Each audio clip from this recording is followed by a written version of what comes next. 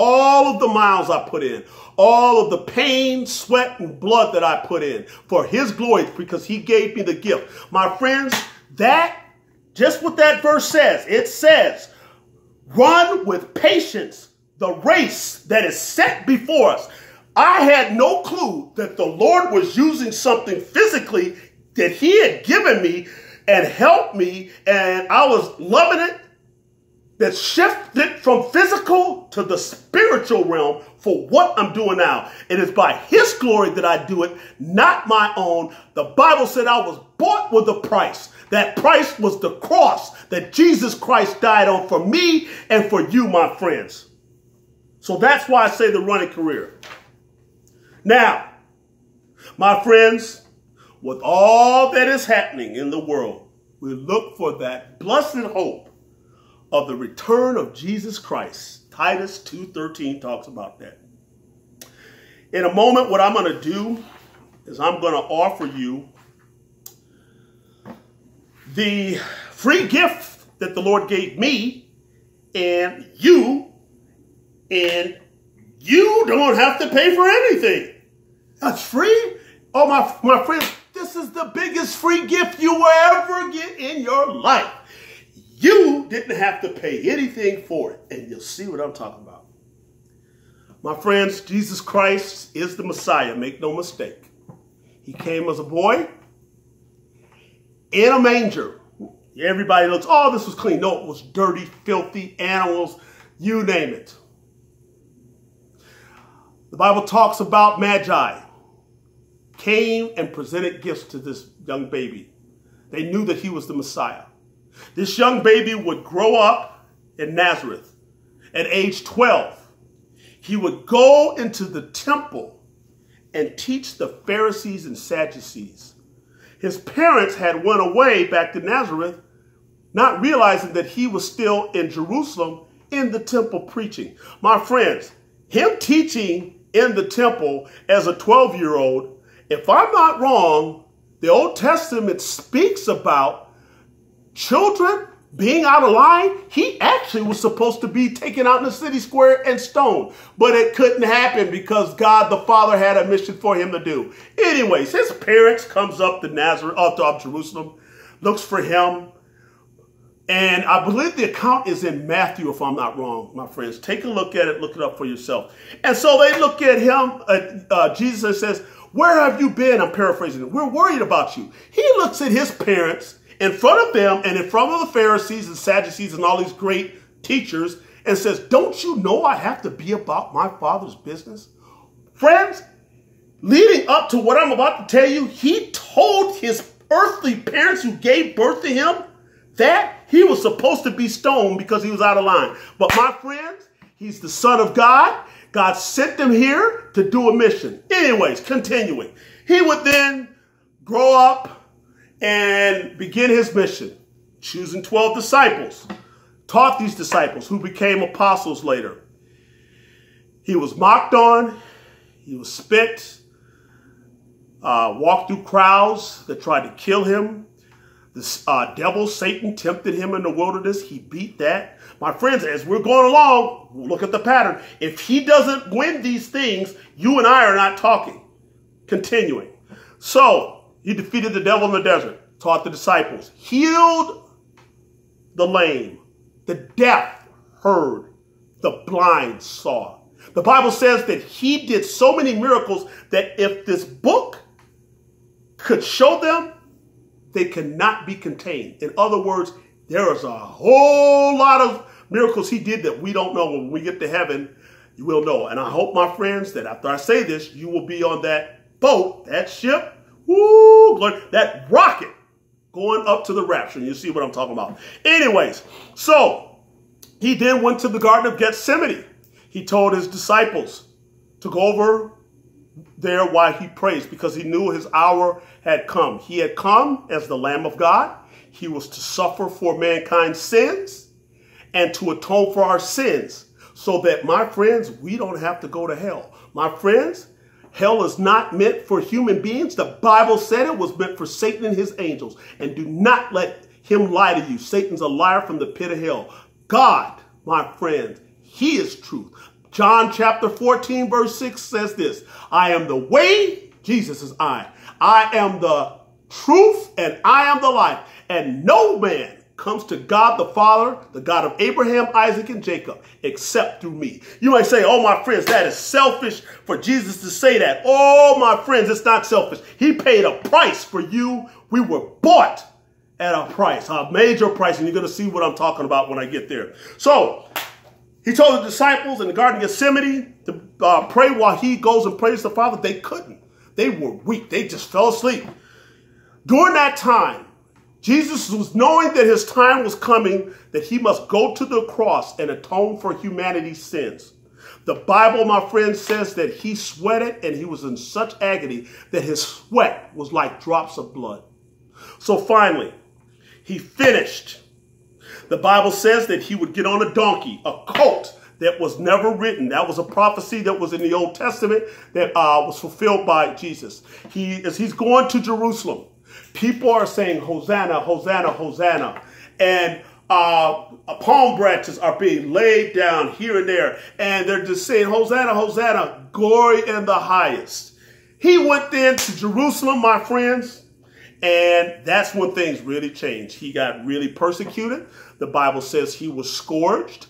The people basically said, really take and keep him and release a prisoner. That's all in the New Testament. Then, my friends, he did the unthinkable that we could never do. He made that long walk up the Via Dolorosa for the cross to go to Golgotha, the place of the skull. That's what the Bible calls it. It was a heap dung. He was placed in the middle on a cross between two people. My friends, crucifixion at that time was the most violent thing that could be used by the Roman Empire. The Bible says that when he was put on that cross, his bones were out of joint. He was stretched, arm here, nail here, nail here, nail in his feet. Raised up on that cross. He was getting to the end to atone for our sins. Words were said, and you can go and check out these accounts in the New Testament. He said, my God, why have thou forsaken me?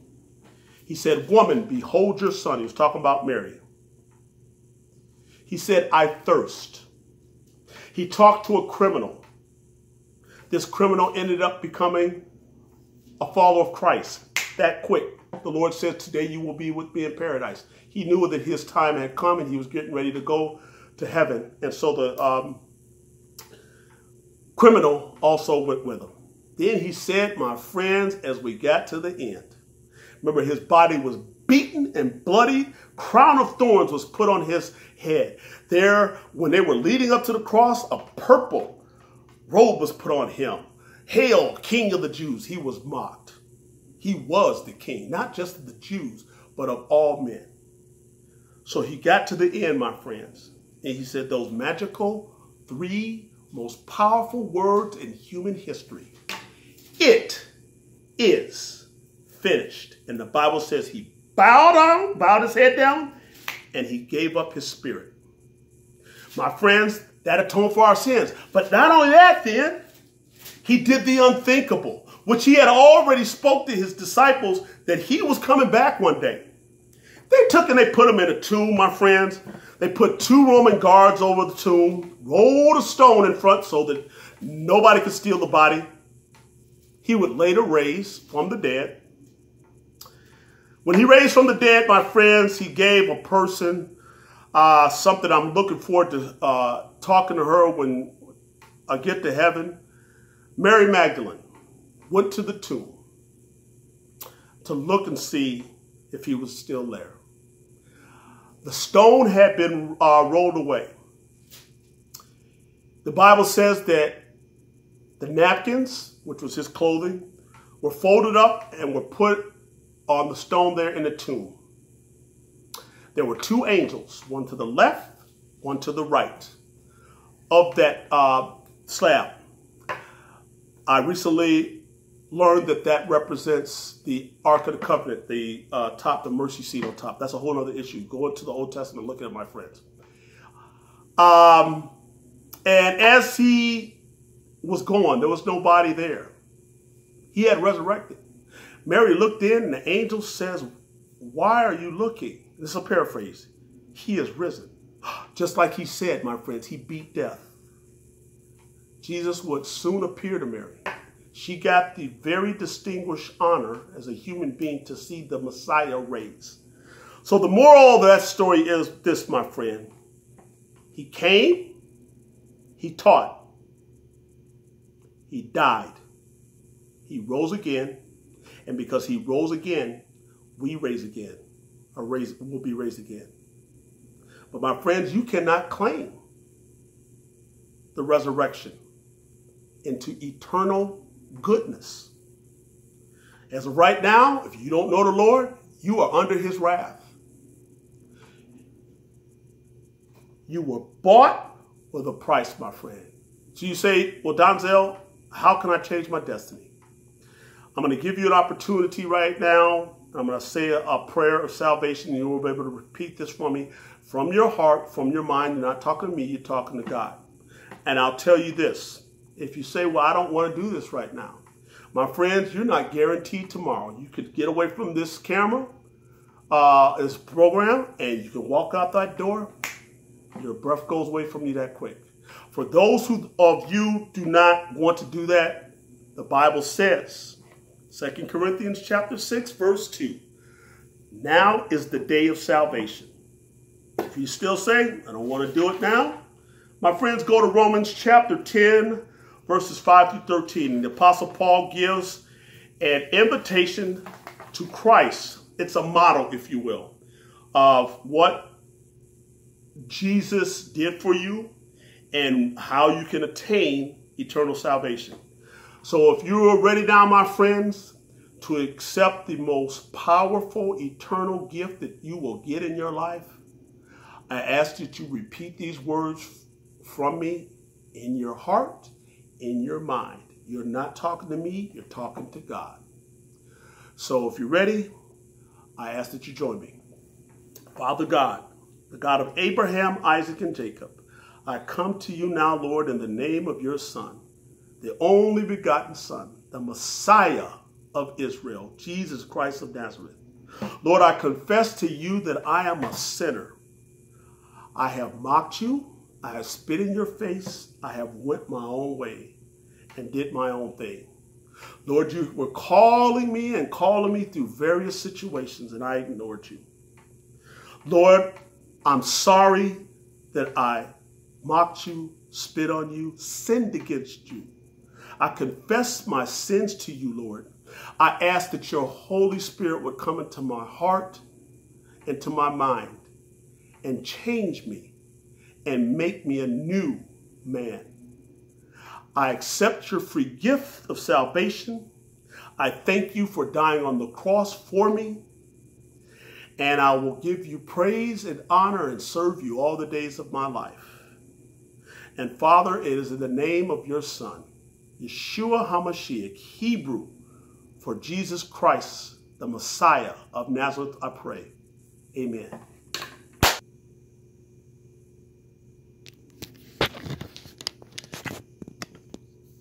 Sorry for the inconvenience right there, my friends. As I said, part 2 would most likely have to happen because I can't get everything in on the camera. So I had given the invitation of salvation to be a follower of Jesus Christ. And I'm not talking about a Christian. I'm talking about a relationship. Everybody throws this word around. I'm a Christian this, I'm a Christian that. No, it's, my friends, it's about following Jesus Christ. It is not about us. You are now born again because you accepted his free gift. You say, well, what's born again? Born again, my friends, was a term that Jesus spoke to a Pharisee. These were the guys that taught the word of God based on the Old Testament. And a man by the name of Nicodemus came to Jesus and asked him, what must a man do to be saved? And Jesus went on, give him a list. And one of the things he says, you must be born again. Born of spirit. My friends, you have now been reborn, born of spirit. My suggestion is that you do this now. In Matthew chapter 28, it says this. Jesus gave the disciples instructions at the end of Matthew 28. It's called the Great Commission. He said, "Go therefore ye into all nations, baptizing them in the name of the Father and of the Son, Jesus Christ, and of the Holy Spirit, and teaching them everything that I have told you, and I will be with you to the very end of the age." Now, my friends, if you can get baptized, people say, it's a requirement to get into heaven. No. How do we know? It's a perfect example. The thief on the cross, which I just spoke to you about. He didn't have time to get baptized. He went in eternity with Jesus because he believed that he was the Messiah. But being baptized, my friend, is an outward expression of what the Lord did for you. And when you get baptized, what may happen to you is you may say this language that you've never said before. What is that? That's speaking in what's called tongues. That's a gift of the Spirit in 1 Corinthians. You can go and look for that and you'll be able to find it, gift of tongues. And it's when you get baptized, the Holy Spirit comes on you. Some people speak in tongues. For me, it didn't happen. I did speak in tongues before. Maybe one day I'll give you my testimony. But nonetheless, it's not about me. It's about the Lord. You are now a new creation. This is what I suggest you do. You get your Bible. You read the Bible. Start at the book of John. Read the book of John. And you pray every day. Pray as much as you can, my friends. Humble yourself. Get on your knees before the Lord. He loves humility. He says, what I will do, the prideful, I will humble. The prideful, I will humble. The humble, I will exalt. When you humble yourself before the Lord, my friends, that's powerful. And go on this journey called life with the Lord. You're not going to get it right all the time. You're going to keep doing things wrong. This is why in Colossians, I believe it says that we are to wash our mind with the Word of God. It's a daily process, guys. Do not be defeated. Defeatism is from the enemy. And Satan hates you. And he does not want you to do what you're going to do. My friends, I must warn you. He is going to attack you now because you are a follower of Christ. Read the 4 parables of the soil to make sure you are the good seed that will produce crop. That'll make sense when you read it. Jesus gave this parable. So that being said, welcome to the family of the Lord God Almighty, the God of Abraham, Isaac, and Jacob, and his son, Jesus Christ. Look forward to seeing you guys next week for another prophecy update. May the Lord be with you, and may Yeshua strengthen you. Jesus Christ, every day. God bless.